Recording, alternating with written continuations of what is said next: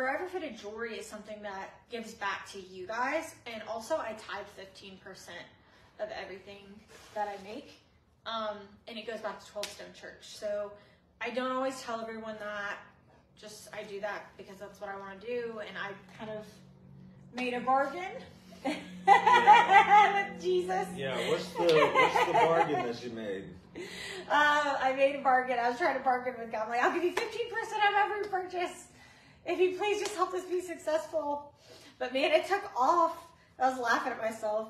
It's like, Jesus can do what he wants for you, what he needs for you, not what you want. But I think it was what he wants, but I never forget. I hear it in the back of my mind every time I get done with an event or a pop-up or, even just doing jewelry on someone.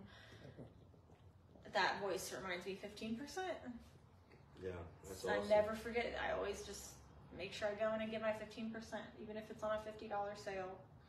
That's awesome. So what do you say about the quality of this jewelry and, people saying that it's just a fad? Like, what do you have to say about those two things? Jewelry has been around for probably thousands of years, but it's been a way of expression for many cultures and many countries for generations on generations. From jewels and rocks and stones and wood to now, sterling silver and gold and all kinds of, stones that we love. So jewelry is a form of expression, which is why I actually like to have a lot of charm options for people. Or keep it simple with the chain, but jewelry is never going out of style.